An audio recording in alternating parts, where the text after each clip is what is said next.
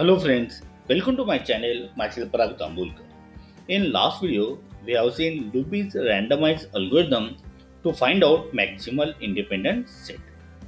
In this video, we will see parallel implementation or parallel formulation of this algorithm.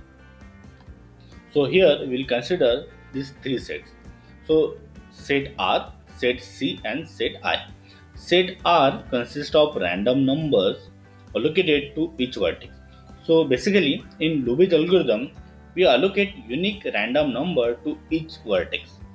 So here you can see, and all these random numbers are unique. This means these random numbers are not repeated. So these random numbers are present in set R, and R is saved in a shared address space. So later on we will see. Other two sets are C and I. So set C is called a candidate set. It has information regarding all the vertices. So initially all the entries. So there is a corresponding entry for each vertex. Initially all the entries in candidate set is set to 1. There is another set, that is set I. I stands for independent set, and in the beginning all the entries are 0. And in set C and set I, there is a corresponding entry for each vertex. So for A there is one entry, B there is one entry, C for there is one entry. Now see, in parallel implementation there are multiple processes those are working on this graph, and they are finding this independent set. So when all the values in candidate set becomes 0, at that time we'll stop, and at that time whatever the values are there in independent set I, so for which whose value is 1, so those vertices will be there in maximal independent set. So for example, at the end, suppose this value is 1, this value is 1 in independent set, that means B and E will be in a maximal independent set. Okay. So now we'll see how this algorithm works. So here multiple processes are working parallelly, simultaneously. So suppose P is the number of processes and N is the number of vertices in this graph.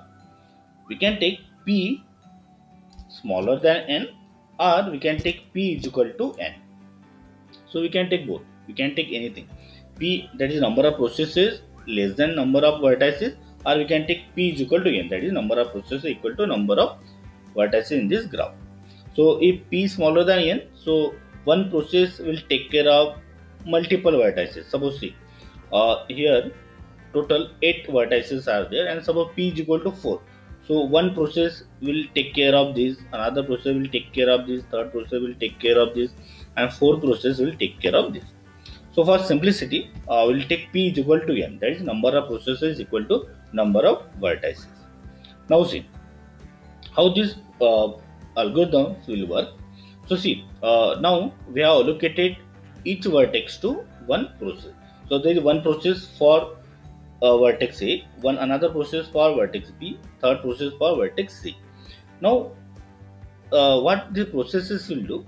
So Luby's algorithm is based on basic principle. So what is the basic principle of this algorithm?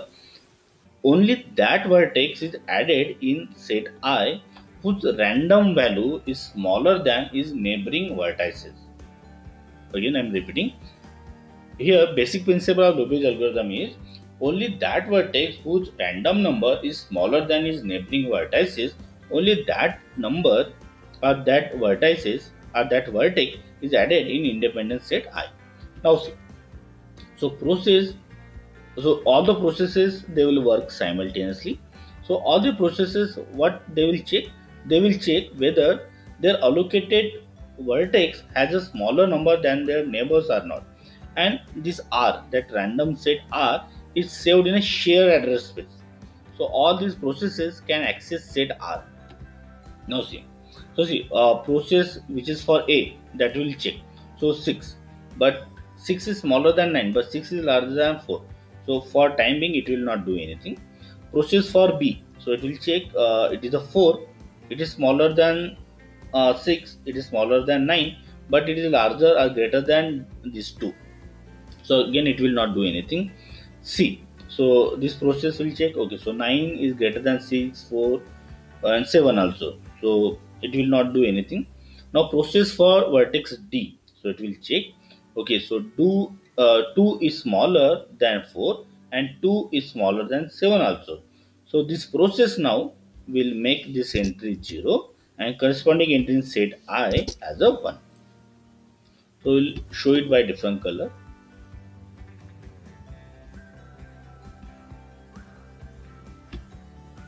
Okay, and it will, this process only, it will mark in that its neighbors are also as a visited. Okay, so see this process what will do, so these neighbor are B and E, so B, so it will make it 0.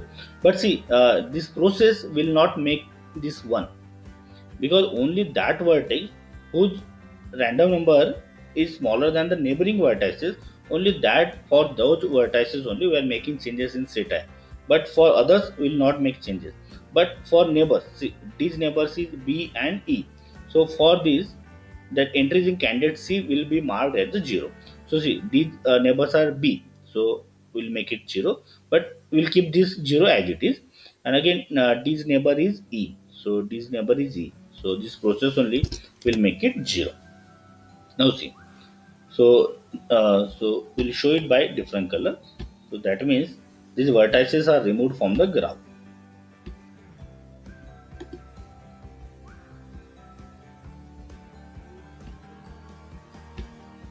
Okay, so next process, that is E. So E is already, that vertex is removed from this, and 7 is greater than 9 and 1. Okay, so this process will not do anything. The F has 5, okay, but 5 is greater than this 3, so again this process will not do anything for this time being. Process for G, okay, this 3 is smaller than 5, but 3 is greater than 1, so this process will not do anything. Then process for H, so it will check, so see, E is already removed from this graph, so yet this process will check, so this is 1 is smaller than this 3, so this process what it will do, it will make it 0, and this process it will make it 1. So that corresponding entry from set I, it will mark it as a 1. Now see, so okay, so we'll show it by different color. Okay, and what is this neighbor of H? H neighbor is G. So this process what will do? So corresponding entry in candidate set, so it will make it 0. So add is neighbor. Okay.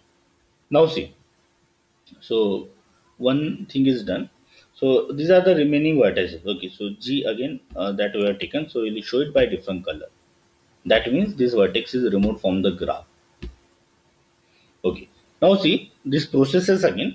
So this process, which is responsible for say vertex A, now it will check. So in the beginning, it has not done anything. Why? Because 6 was greater than this 4. But now this vertex is removed from the graph. So now this process will check. So 6 is smaller than 9. So now this process will make this entry as a 0 and corresponding entry in set I as a 1. So we'll show it by different color.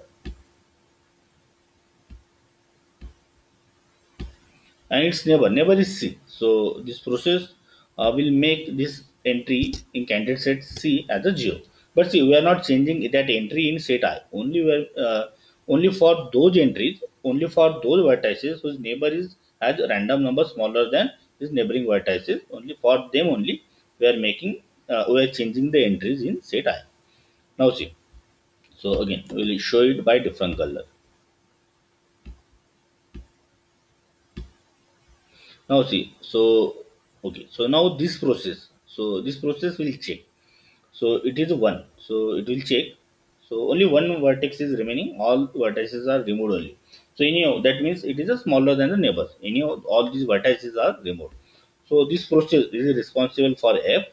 So this process will make it 0, and corresponding entry in set I will make it 1. Now see, there are no neighbors, so we show it by different color. Now see, all these vertices from this graph are removed now. So maximum. So see, for this algorithm, when all the entries in candidate set are 0, so there this algorithm stops. So finally maximal independent set, so that I is, see, one is for what, A, then again one is for what, D, again one is for F, one is for H. So this is the maximal independent set that we got. And how it is done? It is done parallelly. Whereas a number of more processes, they are working simultaneously and they are accessing R. R is saved in a shared address space. Now see, there is no synchronization problem. If multiple processes, they are changing the values of C and I, but still it is not a problem. Why? Because all these processes, suppose see, there are two processes and those are changing the values of C and I. But anyhow, those values are changed from 1 to 0 and 0 to 1. So if multiple processes, they change the value from 1 to 0, so it will not affect in final output. So there will not be any synchronization problem. As the changes, if they are done, those changes are done parallelly, but it will not affect on the final output. So we got this final maximal independent set. Suppose see, if P is smaller than N, that is number of processes smaller than N. So instead of allocating one process to each vertex, so one process will have multiple vertices. Only that change will be there. And total cost that we require in this parallel formulation, that will be equal to the serial one only. That is the order of log, yeah.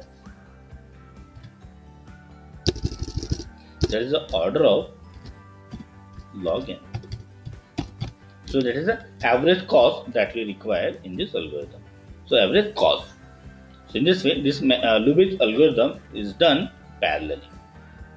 So friends, I hope you like this video. If yes, then click on like, subscribe to the channel and don't forget to press bell icon so that you will get notification of my next video. So stay connected. Thank you.